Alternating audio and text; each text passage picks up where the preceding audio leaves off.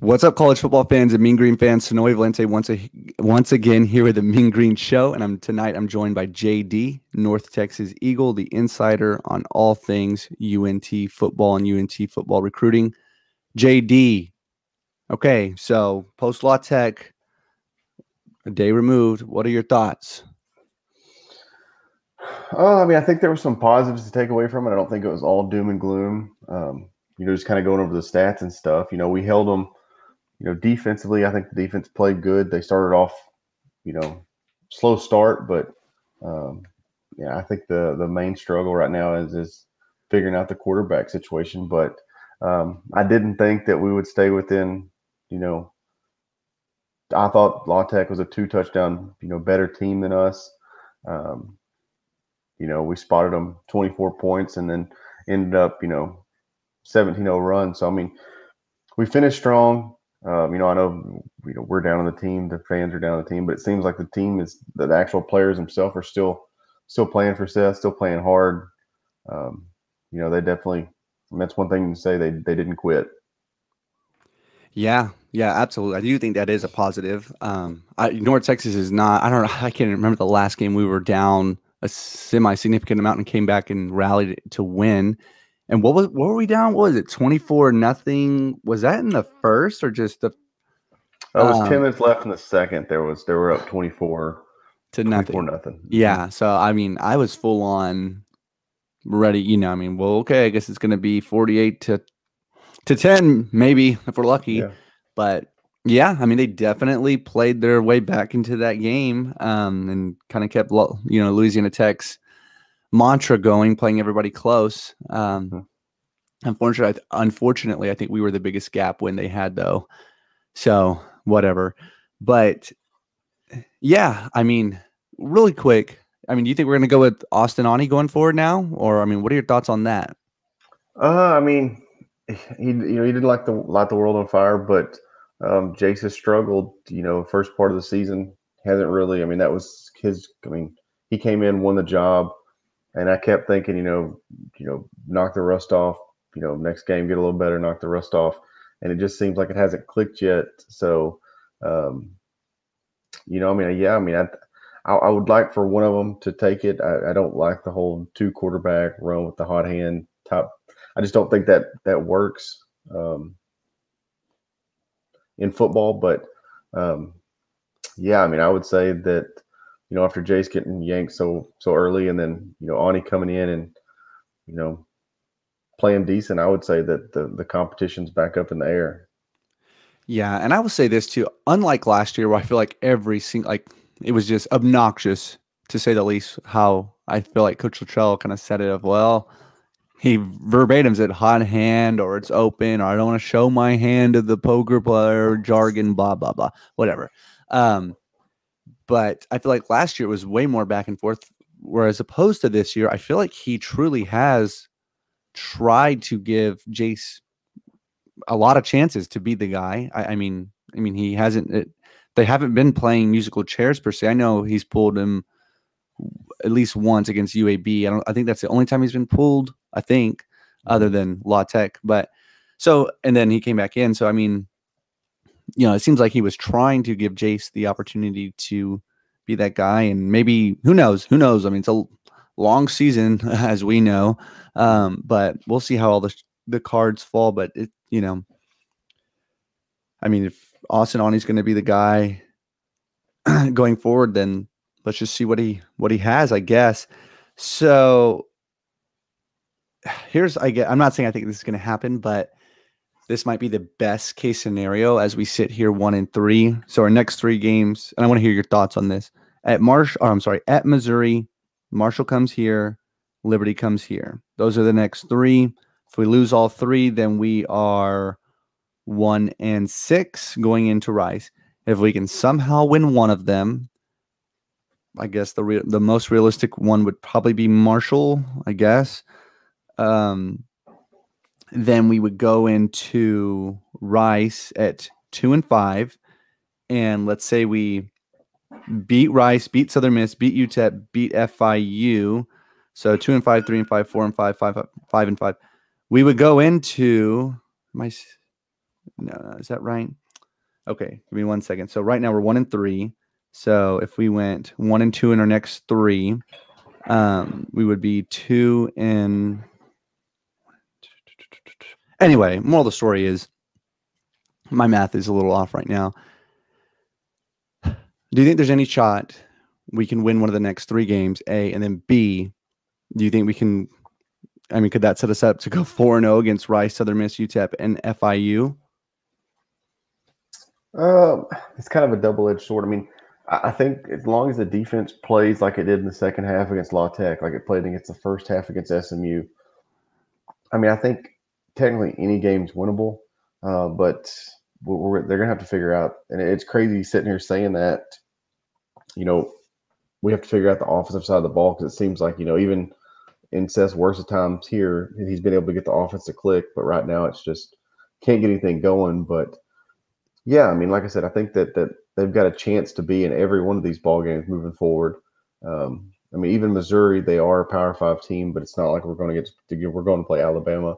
They're still a very good SEC team, but yeah, I mean, I don't, but with the offense playing like it is, I don't think there's any game remaining on our schedule that's just a slam dunk, like take my mortgage and put it on North Texas either. Especially the way the offense is playing. I mean, UTEP, they're playing good. Southern Miss, I think out of the remaining games, they're probably Southern Miss, FIU, probably two of the lesser teams. But still, I mean, like I said, if we can't get offense rolling, I mean, it doesn't matter. Yep. And let's play coaching from afar for a second, which is so easy for us to do. We have no idea what goes on in the actual coach's room. And obviously, I think we would both blatantly say it's way harder than it looks, and easier said than done when it comes to executing. But what would you, as a fan, playing fan coach right now, what would you like to see the offense? I mean, okay, we're down some receivers. Who knows who's going to come back in Missouri? So, I mean, do we take this bye week and okay, let's go double tight ends. Let's run some options. I mean, the legit option. Can we put in like 4 or 5 plays for Jace? Jace can run. What would you like to see done? I mean, or do you think we just continue to halfback dive it up? Yeah, I mean, I would like to see some, creativity. I mean, it seems like we're super predictable right now. But it's easy to sit here and be an armchair quarterback or an armchair coach, whatever you want to call it.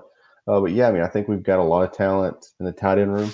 The wide receiver room is hurt, but at the same time, we are also in year 6. I mean, part of your job is to build depth. I mean, I understand that we're not a Power 5 school and we're not going to be 6 to 8 deep at wide receiver, but still, I mean, going to have to be creative and get something, something rolling. But like I said, I'd like to see tight ends a little more involved.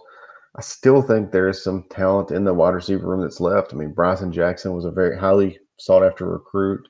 Deontay Simpson has showed flashes that he is definitely the real deal. It was good seeing Damon Ward, the other night making his appearance. But yeah, I mean, I'd like to see some of these young guys step up, take the reins. But yeah, like I said, be a little more creative. If we want to go up tempo, let's go up tempo, but not just keep going dive, 30-yard pass. I mean, that's not. I mean, I even said that from the first game with Jason. Like I said, it's easy to sit here and be a quarterback or coach, hindsight 2020, all that stuff. But even from the Northwestern State game, I wish we'd have got some shorter passes, got Jace's confidence up. It seemed like even that game it was run, bomb it down the field, and I was like, let's throw some high percentage passes. Let's get his confidence up. Let's get rolling, and that seems like that's just we're in going up on game 5, and it seems like it hasn't happened yet. Mm-hmm. Yeah, absolutely, and I mean, I know Jake Roberts is still young, and I'm a big fan of Jake Roberts, and Pirtle is playing, really good for us right now. But yeah, I mean, we could see some of these younger guys come in too, like Marquise, Caleb Johnson. I mean, if the season's gonna end, which I'm not saying it is, but if that was gonna be the case, we could see some of these younger guys get meaningful reps and hopefully without burning the red shirt. Mm. But okay, so we have 8 games left. Again, sitting at 1-3. What do you think we finish at? It's like I said, you look at the schedule, and I've said before the UAB game that I thought those two were, the UAB and Louisiana Tech games were must wins. I still sit there and think that there was missed opportunities. I don't think UAB was as good as we. I mean, I think our offense killed. I mean, it was, but we're past that game. But I think there were some missed opportunities. But yeah, I mean, I don't see. I see us being 1-6 after Liberty, and then we go to Rice, which it seems like even when we were, at our peak, Rice is still a tough game. UTEP's always a tough game. Um, I mean, it could be another 4-win season. I mean, it could be a 3-win season. I don't see. Um, I'm just not seeing a lot of. I think the 4 most winnables obviously are Rice, Southern Miss, UTEP, and FIU, and 3 of those 4 games are on the road. So, I mean, Hypothetically, if they could win one of the next 3, again against at Missouri, Marshall, or Liberty, if we could win one, doesn't even matter. Say it's Liberty. I mean, could mhm. that change your mind? Would that ignite some sort of fire in you potentially to, oh my gosh, let's rally, let's go, let's, if we could beat Marshall or Liberty, who knows? Maybe we could win out and make it interesting at UTSA. Is there any? What I'm asking is though, is if they were to win one of these next 3 games, could that ignite something in you? And do you think maybe the fan base as a whole? Mhm. I mean, absolutely. Like I've said it pretty much every podcast I've been on. I mean, I still think this is one of the most talented teams Seth has had. I think they're struggling at the quarterback position, but I still think Jace is super talented. I still think Austin Ani is still a very capable Conference USA quarterback. And the way this defense is playing right now, I mean, when we give up 24 points in a conference game, that's a game we should win. I mean, um, so yeah, that was a long-winded answer to say, yeah, I mean, I think we figure out the offense, you know, win a couple games. I mean, it's not out of the realm for us to, win the last 5 games. I mean, UTSA is on top of the world right now. SMU's on top of the world, but UTSA, we've seen those games that in our best years, they come in and surprise us. Um, and in their best years, I mean, that's one of those games that we had a 45-3 victory over a couple years ago. But other than that, it seems like most of the games are pretty close. So I mean, anything can happen, and it's here. But yeah, I mean, we could definitely offense gets it figured out. I think Coach Bennett and the defense is the best defense we've had since Seth's been here. So that's why I think it's so disappointing is with him being an offensive coach, the offense struggling the way it is. Yes, I agree.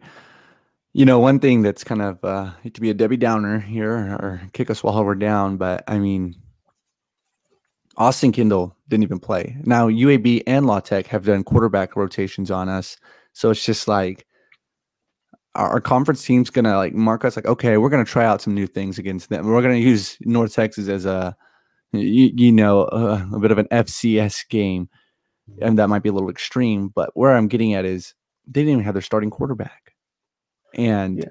they, it's just like, and we never had it. Like, I mean, till the end, it was just bad from the get go, and until we rallied. But And that is, I that's mean, that's one tough. of well, I mean, I sit here and say that, the defense is playing good, blah, blah, blah. But I mean, that they didn't have their starting quarterback and we still couldn't beat them. And that's, I think, the most disappointing thing is because we sit here and hear from our sidelines, oh, we're down wide receivers. Had the injury bug, blah, blah. I mean, it was a couple of years ago.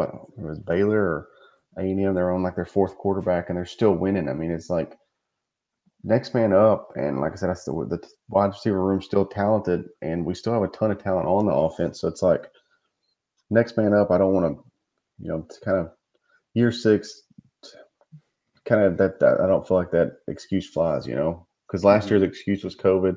This year it's injuries. I mean, it's just like eventually you got to step up and make it happen. Yeah, and who knows? Maybe it will happen. I mean, could you imagine if it did? How like that would be amazing if somehow, some way, Seth just all right. At the end of the day, we're gonna win some games, and he does it. Could you imagine that? That would be awesome. And maybe it will happen. Maybe it won't. But anyway, JD, anything else we need to touch on? I mean, I know it's just kind of a quick one, just a quick recap. But anything else that we failed to mention that you feel like we need to throw in there? No, I think the bye week comes at a good time. I think we're gonna have to. We can hopefully coaching staff, players step back, regroup, figure out what's going on, and maybe you know head to Missouri. I mean, like I said, that's going to be at an SEC opponent. I don't expect us to win it, but maybe we show a little life and then get ready to come back to 2 straight home games and hopefully get our first conference victory. Absolutely. And yeah, and we're not going to lose this week. That's a plus. So anyway, guys, so really, if you guys have any conference or the rest of our schedule predictions for our 8 remaining games, put them in the comments down below. What do you think we're going to go? You think we're going to go 0-8? You think we're going to go 4-4 with the remaining 8? Really want to hear what you guys have to say and your thoughts. And once again, JD, thanks for jumping on, and we'll talk again soon. And as always, go Mean Green. Go Mean Green.